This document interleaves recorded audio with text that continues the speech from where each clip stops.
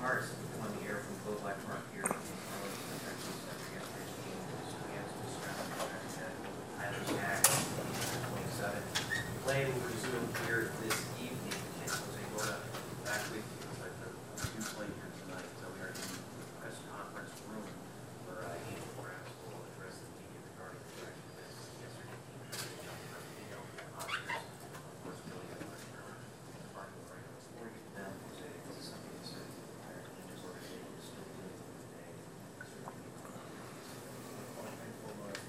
organization is still doing today.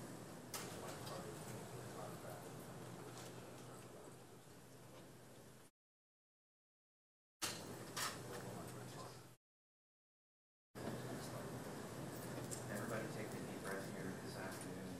Most of the press conference will be out and out.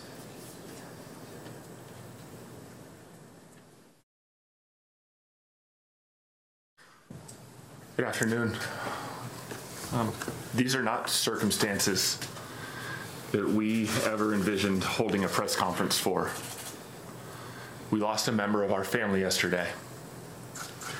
Tyler Skaggs was a teammate, was a brother, a friend, and most important of all, he was a husband and a son. He was an exceptional young man with an entire life so full of promise yet to live. For some reason that is incomprehensible to all of us, he lives on now only in our minds and in our hearts. Tyler brought joy to everybody around him. He was magnetic. People were drawn to him.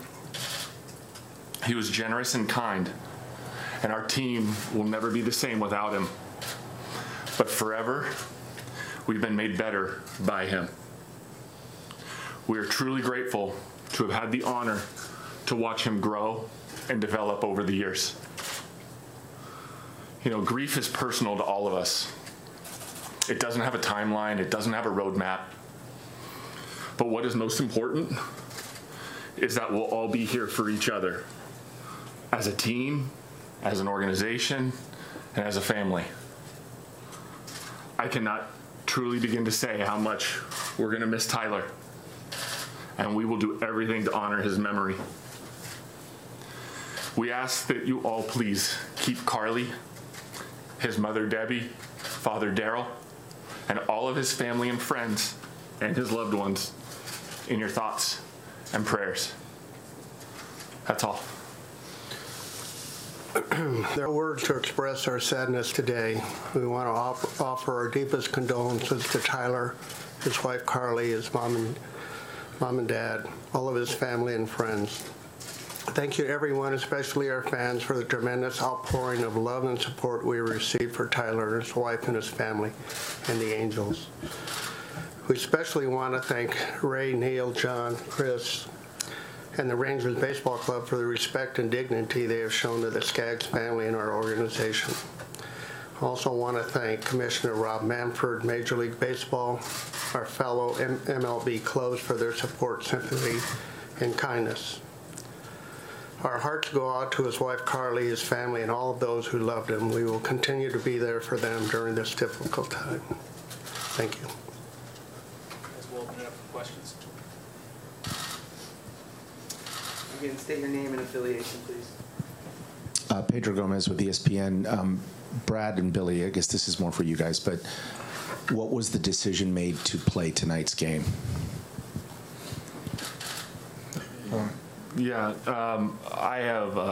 I talked with some of the guys on the club, and at some point when they're ready, they can elaborate on that. But it felt, and again, I don't want to speak for them, but it felt that, one, it was what Tyler would want, and also that it's a time to allow them to get back into a routine and to have a period of time where they feel disconnected A lot of problems go away when the first pitch is thrown until the last pitch is thrown. And these guys will be there fighting for each other, with Tyler weighing heavy on their hearts tonight. I can tell you that.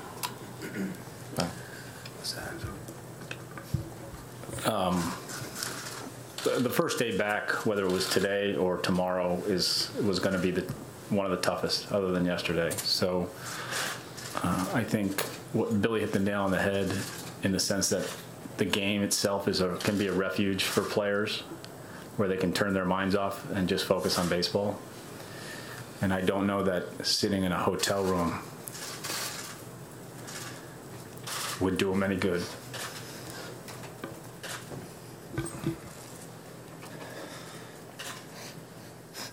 Fletch.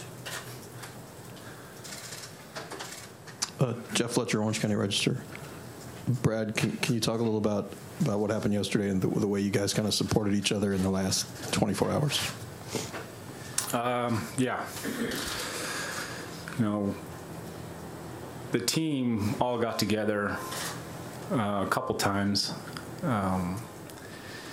and some of the guys spoke, but I think most importantly, in the end, we were able to talk about Tyler and laugh about some of the stories and some of the goofy things he did, listen to some of his music. So it was good.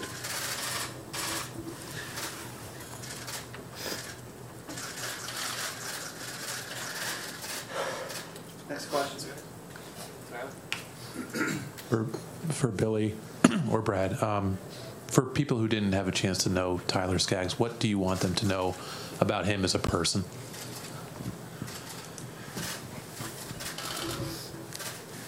He was consistent with everybody. I'm telling you, I got an email this morning from Dr. Elatrash, who did his surgery, and Dr. Elatrash made a point to comment in there about how he treated everybody that came into operating rooms, came into waiting rooms, everybody that he encountered. I can speak to people that work inside of our clubhouse. I can speak to people that work outside of our clubhouse. So many people looked at Tyler as, like I said, like a brother and a son, even though they might not have a relationship with him, or a family relationship with him.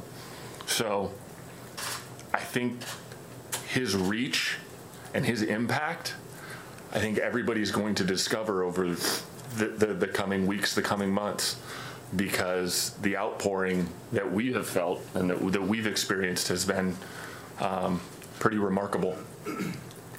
He impacted a lot of people and the community.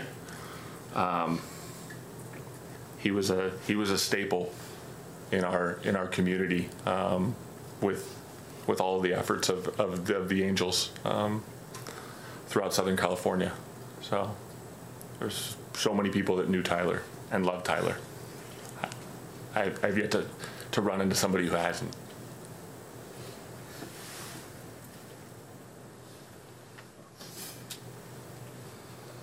Brad, Mike DiGiovanni with the LA Times.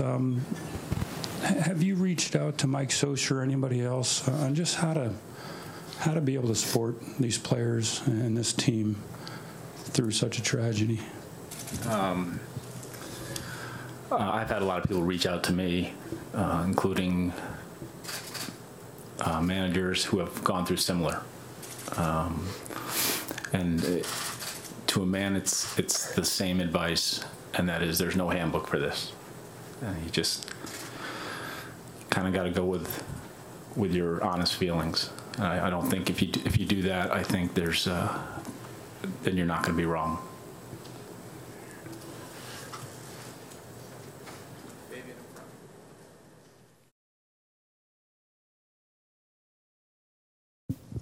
Hi, Fabio Daya, The Athletic. Brad, I know you said when you first took this job that Tyler was one of the first people you reached out to, and you spoke highly about sort of what you thought he could be. And just, what was the process like for you just getting to know him as a person as well as a pitcher?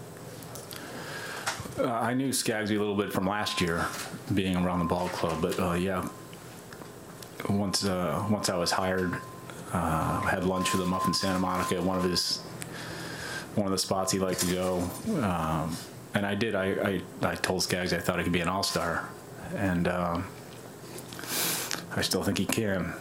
But he's just, the more I'm around him, or the more I was around him, he's just a happy person. He's got the type of personality that draws others in. Like I said, he's kind of he's goofy in a very good, funny way. He's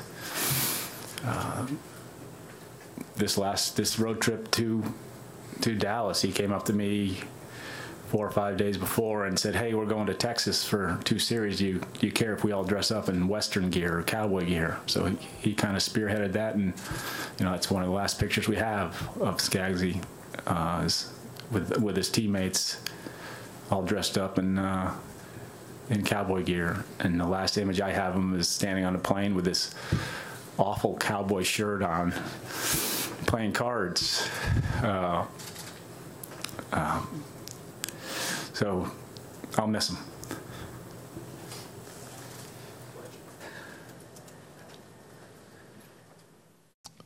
Brad, I know you played with Darryl Kyle with the Astros, and although you were not his teammate at the time he passed, can you kind of talk about what it's like to try to persevere as a player when you have something like that happen?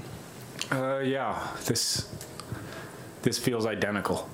It really does. Now I don't have to go on the field, but it's very similar. Like I said, it was once the game starts, it actually is a refuge because it takes your mind off it distracts you for a little while, and then when you go back to your hotel room, you're reminded of reality. But it helped me get away, and it's hard. Today's one of the hardest days, and I know it gets easier, but it's difficult.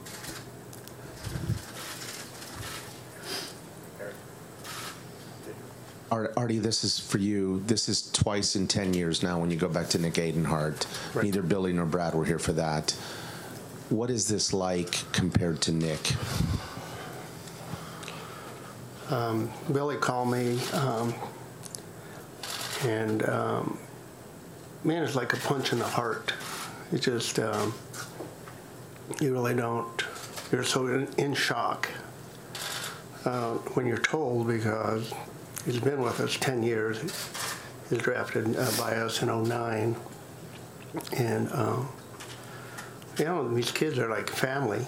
And for any parent that they have children, first thing you think is, how is somebody going to respond to losing a child? And so the first thing, Billy called, and when they called me on, Tim called me on Adenhart, probably about 5 in the morning, and the same feeling. You can't believe it, and you keep thinking someone's there, and they're not there. But the team is such a family, and when you take a piece away from the family, there's always a hole, and the players have a special bond, and when they lose one of their players that they've been so comfortable with for all these years. So when we look at it as an organization, I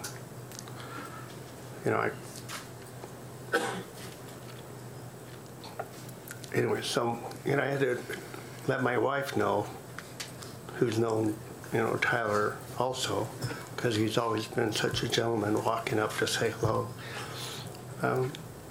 So, from the ownership side, it's family. And all our fans feel the same way.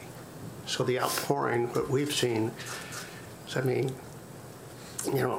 people from everywhere, texting, calling, sending wishes. So I feel so sad for the family. But, like I said, everybody's just been, trying to rally around, and and be as supportive to Tyler's family and to the Angels, and that's where we are today. Couple more guys.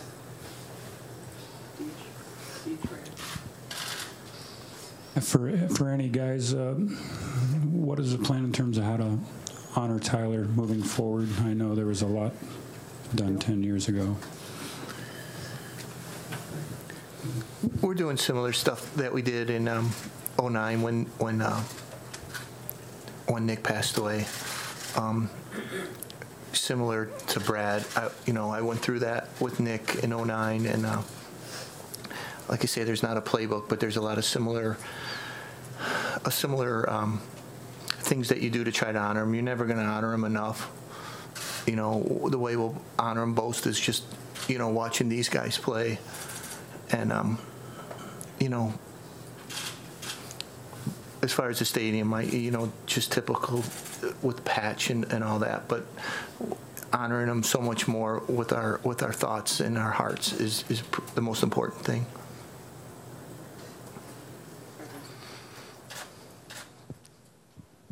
For those of you guys up there, if you guys did address the players, I was just kind of wondering if you could share what your message to the players was. With all due respect, Dylan, anything that's said to the players is between us. Like we've talked about, it's family, so that's a family conversation. Anything else, guys? Obviously, the baseball world, beyond just the Angels, has expressed a lot of feelings for this. What has that support meant to you guys to come from the other 29 teams? Yeah, I personally heard from a lot of GMs and players that have played here in the past, and then seeing, through some social media channels, people reaching out. It just kind of drives home an earlier answer I gave. This kid's reach was pretty vast. It wasn't just for the other guys like him. It was for people that just came into contact with him. So it just validates everything we thought about Tyler. I would say that, his mom and his upbringing, it shows. This kid's good stock. There's so many people, Jeff, still in the league, that Tyler touched. Pitching coach for the Diamondbacks, Mike Butcher. Socia reached out. Tony Riggins with MLB. Eddie Baines, a scout for the Red Sox. There's, he was drafted in '09, so he's been there since 10 years. I know Patrick Corbin's pitching tonight in Washington, and they were close friends. So it goes deep. Baseball and sports is a close-knit group, and everybody, we've had an outpouring of calls and texts from various people. Brad, how difficult of a task does this feel that you have? Given that you're obviously grieving yourself, yet you're the guy that's in charge here, and your job is to lead this group of players. Yeah, we're kind of all in the same boat on this one. We all feel tremendous loss. We understand that life has to go on and the baseball season has to go on, and it'll move forward at different paces for different guys. But this is just a reminder that professional athlete or not, we're all human, and it can strike us the same. So these guys will get